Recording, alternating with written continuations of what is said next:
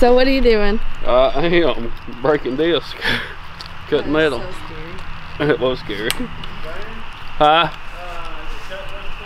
Yeah. We about lost our legs. Yeah, I just busted the disc. Oh really? Right there at the very end of it. Putting on the disc now. So what are you cutting out? I was thinking, hoping it ain't in my forehead. So what are you cutting out, though? We're gonna make a jig for the A-arms. Oh yeah. Okay. Oh, actually, top part here. Okay, I'm gonna go away now. Keep your distance.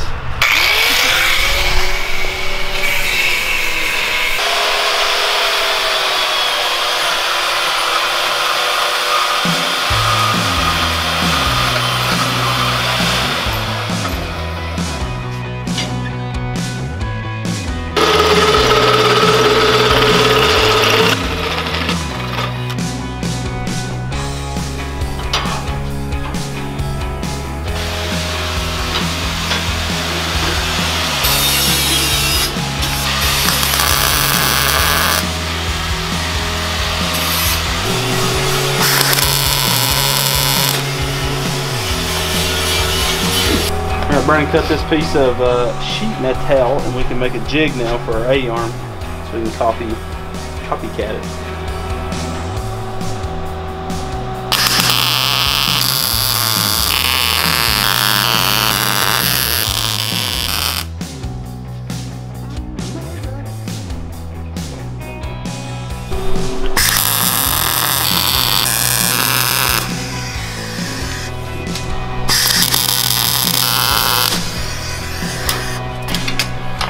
Hey.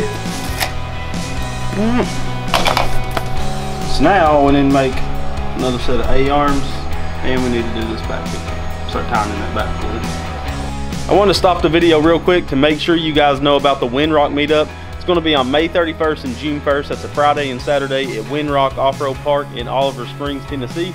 You can bring your go-karts, mini bikes, your buggies, anything. It costs $20 to ride for a day pass on the trails, or $36 for a 2-day pass. You do have to pay for camping as well, but if you just want to come meet us, hang out with us, there will be a schedule on social media, and it's free to do that. So if you just want to come out and see our builds and just talk with us, then that's free. You don't have to pay for nothing, but if you do want to ride on the trails, there is a fee to ride on them. Check out on social media again, guys, to all the whole schedule of what time I'll be at the camp, what time we'll be riding.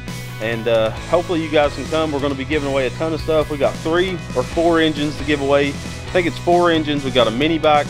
We got a ton of stuff we're giving away, guys, so it'd be worth your shot coming out and seeing if you win. You do got to pay for the entries to win the stuff, but it's real cheap, and there's a lot of chances to win. So come out, guys, hang out with us, get to see this in person no matter where it's at in the build, and we're going to have a great time. Back to the video. That's going straight. Yeah, it's working now. That's nice.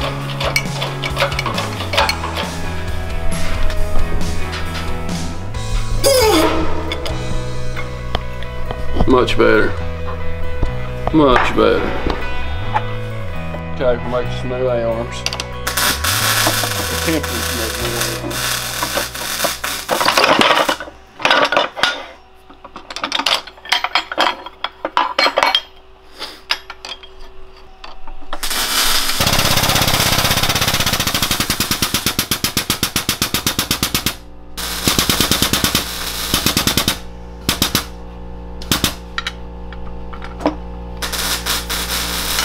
That's good.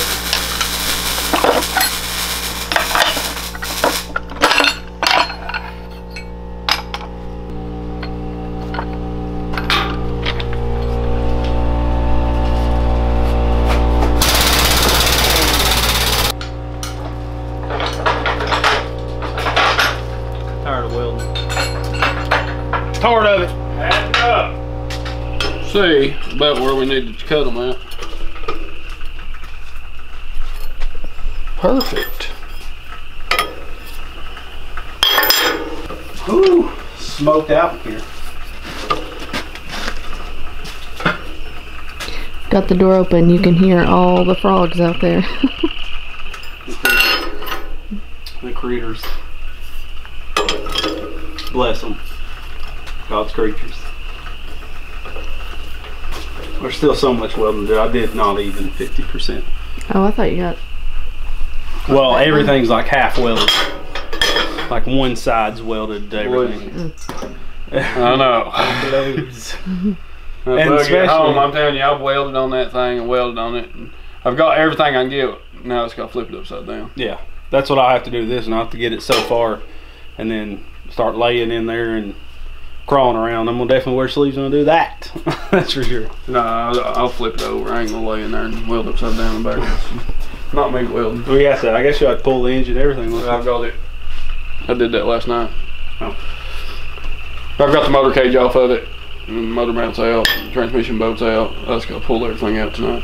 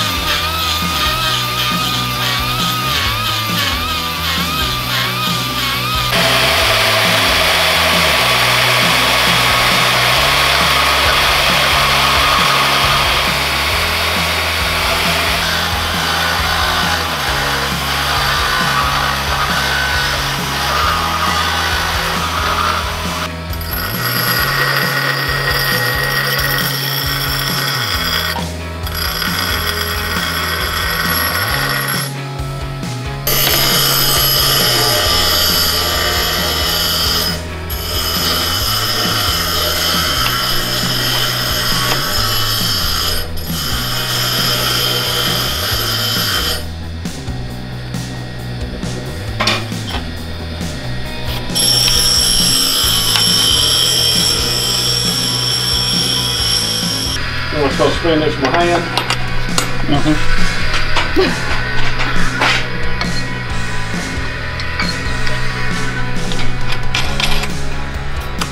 Got extra pull rope I can put on it. Pull rope off it.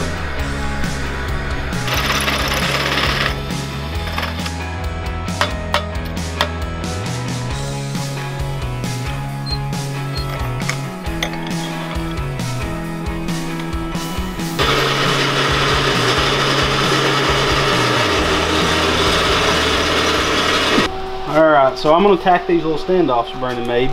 Little 1-inch standoffs that'll keep everything level. So we can set everything back in there. You ready? I'm ready. Hammer down.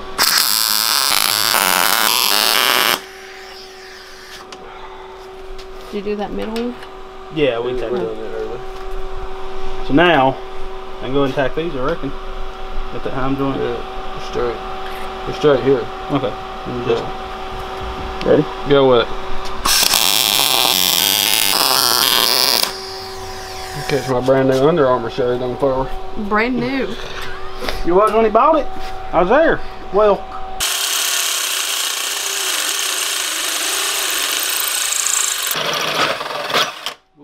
someone said the other day that bit ain't gonna last no time not oiling it. I was thinking, shoot, I built 2 buggies with 1 bit before, and they still eat. They'll eat. Yeah. If you feed them, they'll eat. They do good. Ready? Oh gosh. Tell me to push. Okay, it's done. It's ready to ride. Are you not going to put a little thing up under it? Or you don't have any more? Brandon didn't cut enough. Gosh, look at this.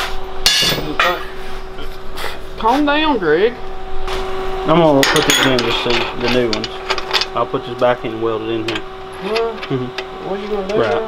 You're gonna put these on Of that? course. I was gonna put these in the jig. New pieces. Oh.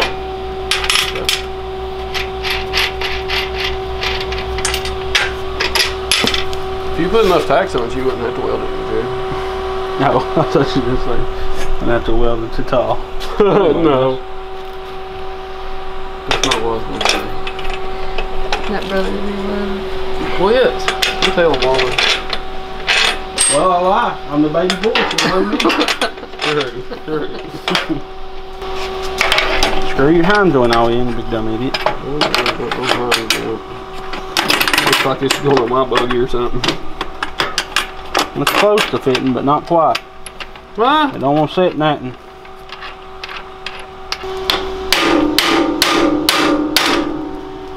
There it is. Whoa! You're gonna break the jig. It's just tack. Is that in there? Yeah, it's in there. You ready? Glue it. Glue it. Well, you're moving stuff.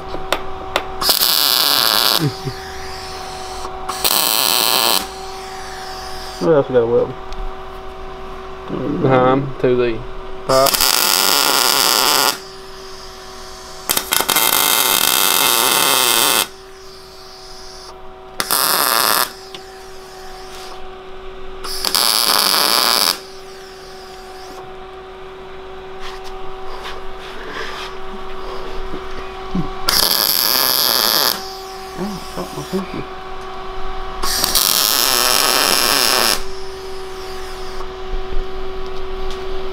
You got a nice one more right there.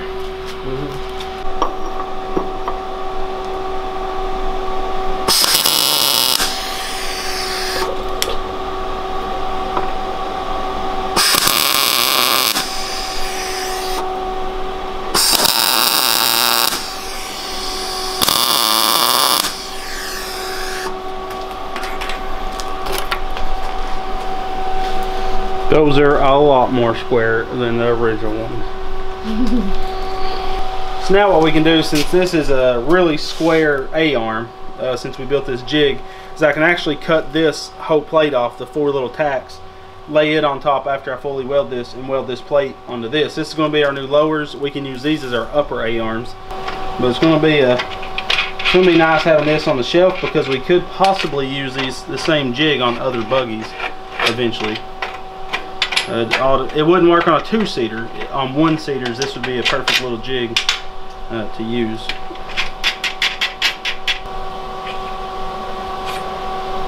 See how smooth that pulled out? That's nice.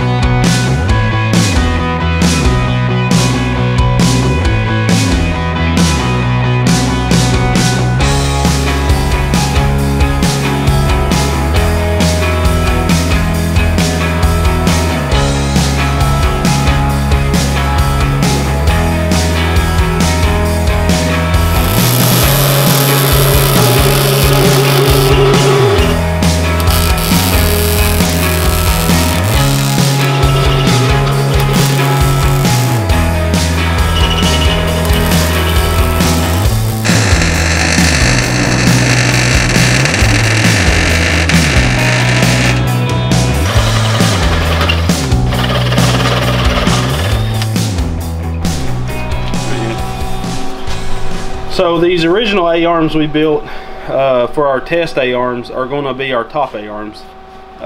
So we weld this brace in there. Now we have to put our mounts for this one to ride up there. And we have our new bottoms made that we made in our jig. So these are 100% level and square in every way. So these are going to work a lot better. Down here we'll have our uppers above it, and these should move on that 3 degrees or 5 degrees of a tilt. So yeah, this jig come in handy like crazy. Now we can, you know, like I said before, if we bend anything, we have this jig already made and shelved, and we can make notes on it of measurements and stuff. I did see a little pinhole I left, 2 pinholes I need to patch up. Daniel's notching a piece of tube for the other upper A-arm, and where we cut this tube and kind of made it work as an upper, we'll cap this off. I'm going to weld it all the way out, and we'll just cap that completely off. It'll look nice when I'm done with it. Alright fellas, the buggy's coming along slowly but surely. I knew this was going to take a crazy long time. There's going to be a ton of episodes in it because I want to do everything in detail. I just don't want to time lapse the whole entire build. But when we get this buggy done, you'll see one video of the whole build process, kind of like we did the 4-seater. But we're getting along. We got all the A-arms built now. Now we can finish up the front end, start building our knuckles, and then we can start doing our steering. Then we'll move on to the back section where we'll mount our Dana transaxle and start making our engine plate above the Dana. So stay tuned. Make sure to go Power Sports and use those links that's in the description below. Really, the only thing I've been using on this buggy so far is tubing and heim joints. You can get those heim joints with the weld-in bungs on eBay. The links are in the description. There will be some Go Power Sports parts, of course, on this buggy later, but for now it's just notching tube and welding tube and bending stuff. So let me know what you think of the A-arm jig. That's going to be real handy because we might be able to use these same A-arms on another buggy later on. We got a lot of buggies planned. We're going to do a 2-seater with a GSXR 600 engine that I have. It's a 2008 engine, so it's fuel injection. We may be getting a Honda CBR 600 engine.